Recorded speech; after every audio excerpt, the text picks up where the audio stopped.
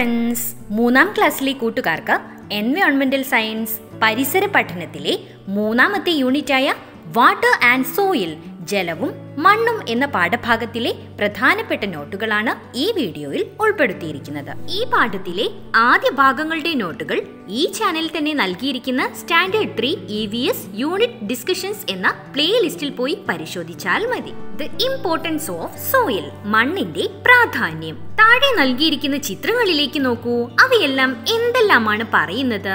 We live in burrows in the soil. മണ്ണിലെ മാളങ്ങളിലാണ് ഞങ്ങൾ ജീവിക്കുന്നത്. I was in the soil and came out when I received water. ഞാൻ മണ്ണിലായിരുന്നു, ജലം ലഭിച്ചപ്പോൾ ഞാൻ പുറത്തു വന്നു. I am always in the soil. ഞാൻ എപ്പോഴും മണ്ണിൽ തന്നെയാണ്. What are the benefits that creatures and plants get from soil? മണ്ണ് കൊണ്ട് ജന്തുക്കൾക്കും സസ്യങ്ങൾക്കും എന്തെല്ലാം പ്രയോജനങ്ങളാണുള്ളത്? Provides habitat for various organisms. വിവിധ ജീവികൾക്ക് വാസസ്ഥലം ഒരുക്കുന്നു. Helps in obtaining food for plants and various organisms. സസ്യങ്ങൾക്കും വിവിധ ജീവികൾക്കും ആഹാര സമ്പാദനത്തിന് സഹായിക്കുന്നു. Soil and burrows provide protection and shelter to organisms. മണ്ണും മാളങ്ങളും ജീവികൾക്ക് തണലും സംരക്ഷണവും നൽകുന്നു. Soil helps plants to grow and keep their roots strong. സസ്യങ്ങൾക്ക് വളരാനും അവയുടെ വേരുകൾ ഉറപ്പിച്ചു നിർത്താനും മണ്ണ് സഹായിക്കുന്നുണ്ട്. Soil place A crucial role in climate regulation. കാലാവസ്ഥാ നിയന്ത്രണത്തിൽ മണ്ണ് പ്രധാന പങ്കുവഹിക്കുന്നുണ്ട്. Helps in water purification and ensuring water availability. ജലശുദ്ധീകരണത്തിനും ജലലഭ്യത ഉറപ്പുവരുത്തുന്നതിനും സഹായിക്കുന്നുണ്ട്.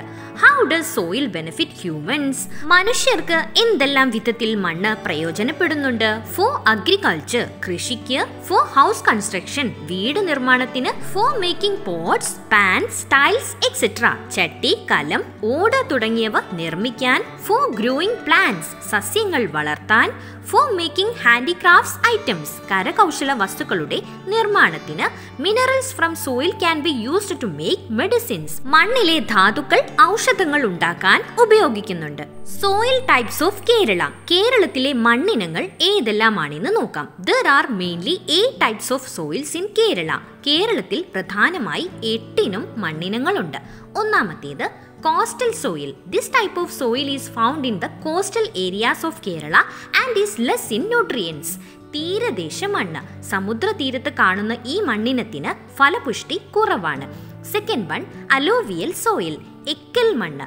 This type of soil is found in riverside and plain areas and has rich nutrients. പുഴയോരത്തും സമതല പ്രദേശങ്ങളിലും കാണുന്ന ഈ മണ്ണിനത്തിന് ഫലപുഷ്ടി കൂടുതലാണ്. Third one black soil, കരിമണ്ണ്. Found in സ്വാമ്പി areas, ചതുപ്പു നിലങ്ങളിൽ കാണപ്പെടുന്നു. ഫോർത്ത് വൺ ലാറ്ററൈറ്റ് സോയിൽ, വെട്ടുകൽ മണ്ണ്. Mixed with gravel, acidic in nature. ചരൽ കലർന്ന പശ്ചിമരാശി കളിമണ്ണായ ഇതിന് അമ്ല സ്വഭാവമുണ്ട്. Fifth one red soil, ചെമ്മണ്ണ്. This type of soil is found in the eastern part of Kerala and is loamy and sandy type. മണൽ കലർന്ന പശ്ചിമരാശി മണ്ണായ ഇത് തിരുവനന്തപുരം ജില്ലയിൽ കൂടുതൽ കാണുന്നു. Sixth one mountain soil. This type of soil is found in the mountainous areas of Kerala and is rich in nutrients. മലയോര മണ്ണ്. മലകളിൽ കാണുന്ന ഈ മണ്ണിനത്തിന് അമ്ല സ്വഭാവം കുറവാണ്. Seventh one ലാറ്റേരിയൽ soil or black cotton soil, കറുത്ത പരുത്തി മണ്ണ്.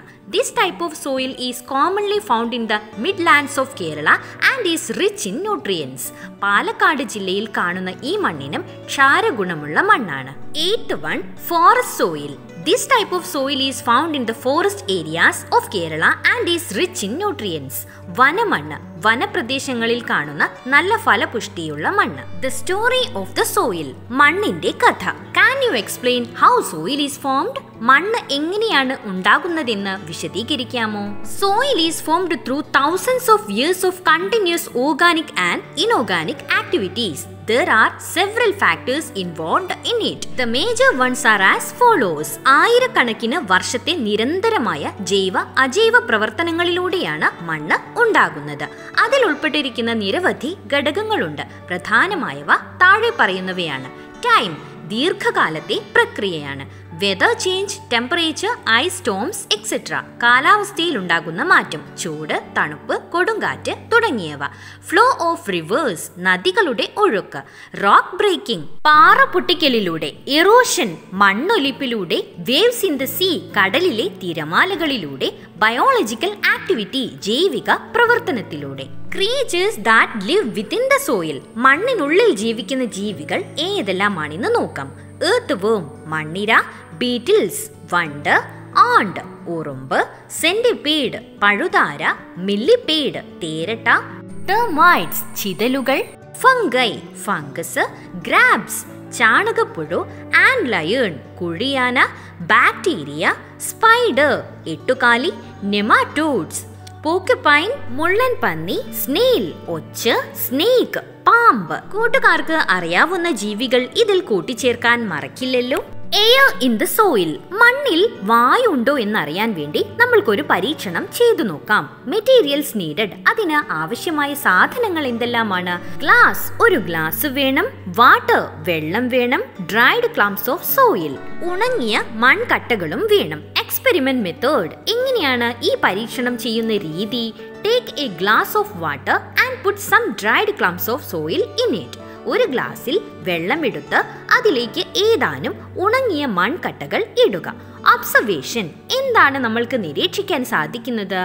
Air bubbles from the dried ക്ലംസ് rice above the water in the glass. മൺകട്ടകളിൽ നിന്നും വായുകുമിളകൾ ഗ്ലാസ്സിലെ വെള്ളത്തിന് മുകളിലേക്ക് വരുന്നു. കൺക്ലൂഷൻ, എന്താണ് നമ്മൾ എത്തിച്ചേർന്നിരിക്കുന്ന നിഗമനം? സോയിൽ കണ്ടെയ്ൻസ് എയർ, മണ്ണിൽ വായു അടങ്ങിയിരിക്കുന്നു. Next one, water in the soil. മണ്ണിൽ ജലാംശം അടങ്ങിയിട്ടുണ്ടോ എന്ന് ഒരു പരീക്ഷണം നമ്മൾക്ക് ചെയ്തു നോക്കാം. മെറ്റീരിയൽസ് നീഡഡ്, അതിനാവശ്യമായിട്ടുള്ള സാധനങ്ങൾ എന്തെല്ലാമാണ്? ട്രാൻസ്പെറന്റ് ബോട്ടിൽ, സുതാര്യമായ കുപ്പി വേണം. സോയിൽ ഫ്രം ബയോഡൈവേഴ്സിറ്റി ഗാർഡൻ, ജൈവ വൈവിധ്യ പാർക്കിൽ നിന്നുള്ള മണ്ണ് വേണം. എക്സ്പെരിമെന്റ് മെത്തേഡ്, എങ്ങനെയാണ് ഈ പരീക്ഷണം ചെയ്യുന്ന രീതി? Collect soil from biodiversity garden in A transparent bottle. Close it and keep it in the sun four 10 minutes. ജൈവ വൈവിധ്യ പാർക്കിലെ മണ്ണ് ശേഖരിച്ചത് സുതാര്യമായ കുപ്പിയിലാക്കി അടച്ച് 10 മിനിറ്റ് വെയിലത്ത് വെക്കുക. ഒബ്സർവേഷൻ, എന്താണ് നമ്മൾക്ക് നിരീക്ഷിക്കാൻ സാധിക്കുന്നത്? Water particles cling to the sides of the ബോട്ടിൽ. കുപ്പിയുടെ വശങ്ങളിൽ ജലകണങ്ങൾ പറ്റിപ്പിടിച്ച് കാണുന്നു. കൺക്ലൂഷൻ, എന്താണ് നമ്മൾ എത്തിച്ചേർന്നിരിക്കുന്ന നിഗമനം? There is presence of water in the soil. മണ്ണിൽ ജലത്തിന്റെ സാന്നിധ്യമുണ്ട്.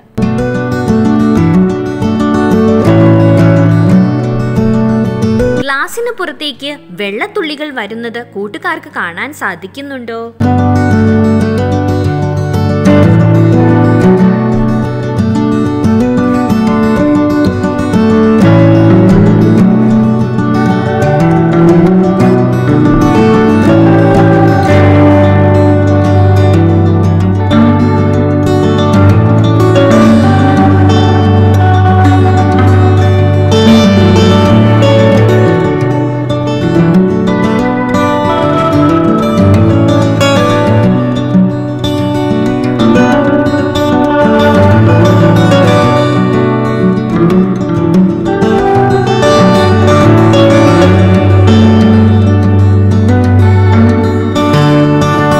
ബയോമാസ് ഇൻ ദ സോയിൽ, മണ്ണിൽ ജൈവാംശമുണ്ടോ എന്ന് പരീക്ഷണത്തിലൂടെ നമ്മൾക്ക് മനസ്സിലാക്കാം. മെറ്റീരിയൽസ് നീഡഡ്, അതിന് ആവശ്യമായ സാധനങ്ങൾ എന്തെല്ലാമാണ്?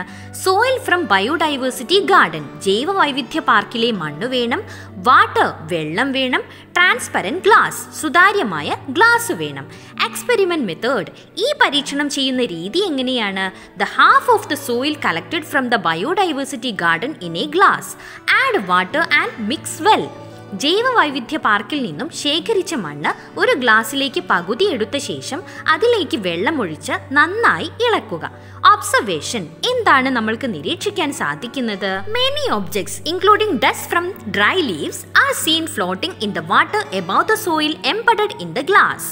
ഗ്ലാസിൽ അടിഞ്ഞ മണ്ണിന് മുകളിലായി വെള്ളത്തിൽ ഉണങ്ങിയ ഇലകളുടെ പൊടികളടക്കം പല വസ്തുക്കൾ പൊങ്ങിക്കിടക്കുന്നതായി കാണുന്നു. ഇൻഫറൻസ്, എന്താണ് നമ്മൾ എത്തിച്ചേർന്നിരിക്കുന്ന നിഗമനം? സോയിൽ കണ്ടെയ്ൻസ് ബയോമാസ്, മണ്ണിൽ ജൈവ വസ്തുക്കൾ അടങ്ങിയിരിക്കുന്നു.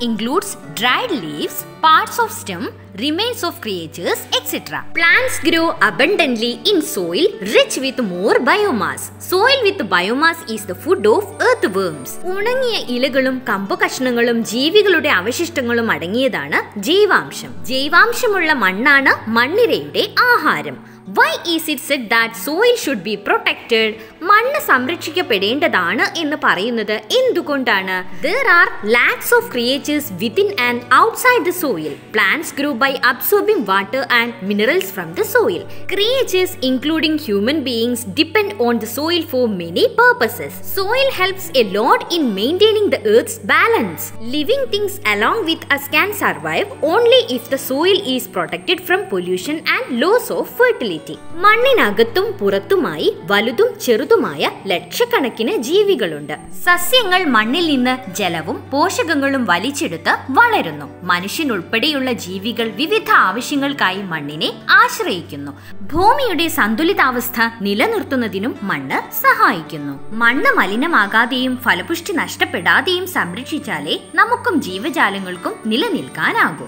Complete the concept map. താഴെയുള്ള ആശയഭൂപടം പൂരിപ്പിക്കുക. വാട്ടർ ആൻഡ് സോയിൽ എന്നതിനെ കുറിച്ചുള്ള ഒരു കൺസെപ്റ്റ് മാപ്പാണ് ഇവിടെ നൽകിയിരിക്കുന്നത്. കോമ്പണന്റ്സ് in the soil ഏതെല്ലാമാണ്? Minerals, biomass, water, air, living organisms.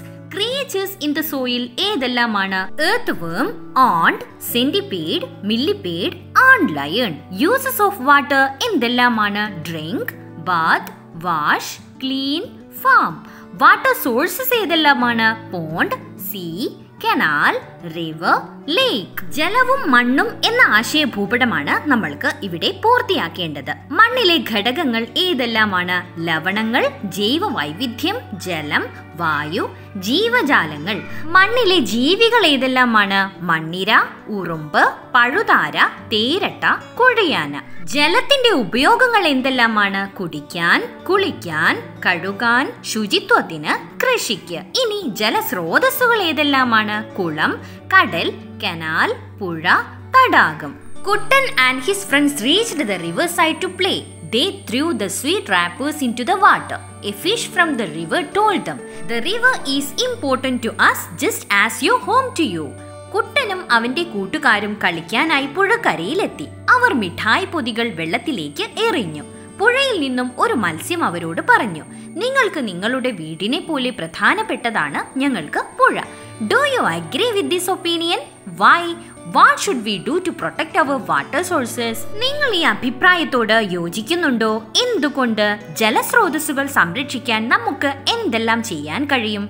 Yes, I agree with this statement. Rivers, ponds and streams are the home of fishes and other water creatures. They live in such water bodies. അതെ, ഞാൻ ഈ അഭിപ്രായത്തോട് യോജിക്കുന്നു. പുഴകൾ, കുളങ്ങൾ, അരുവികൾ തുടങ്ങിയവ മത്സ്യങ്ങളുടെയും മറ്റു ജലജീവികളുടെയും വീടാണ്. ഇത്തരം ജലാശയങ്ങളിലാണ് ഇവ ജീവിക്കുന്നത്. The programs should we do to protect our water sources? ജലസ്രോതസ്സുകൾ സംരക്ഷിക്കാൻ നമുക്ക് ചെയ്യാൻ കഴിയുന്ന കാര്യങ്ങൾ എന്തെല്ലാമാണെന്ന് നോക്കാം. മേക്കിംഗ് പ്ലക്കാർഡ്സ്, പ്ലക്കാർഡുകൾ നിർമ്മിക്കാം. മേക്കിംഗ് പോസ്റ്റേഴ്സ്, പോസ്റ്ററുകൾ നിർമ്മിക്കാം. Give awareness classes to local industry, business and citizens on solution prevention and source water protection. മലിനീകരണം തടയാനും ഉറവിട ജല സംരക്ഷണത്തിനും പ്രാദേശിക വ്യവസായം, ബിസിനസ്, പൗരന്മാർ എന്നിവരെ ബോധവൽക്കരിക്കുക. Participate in beach, stream or wetland cleanliness programs. Beach, stream, തണ്ണീർത്തടം എന്നിവയുടെ ശുചീകരണത്തിന് പങ്കാളിയാവുക. Proper disposal of hazardous materials, അപകട വസ്തുക്കളുടെ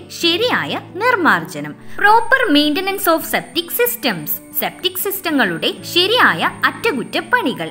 protect land around the water sources, ജലസ്രോതസ്സുകൾക്ക് ചുറ്റുമുള്ള ഭൂമി സംരക്ഷിക്കുക. Rain water harvesting help water scarcity, മഴവെള്ള സംഭരണം ജലക്ഷാമം പരിഹരിക്കാൻ സഹായിക്കുന്നു. See you soon in next video. Thanks for watching. If you like this video, please do subscribe and share.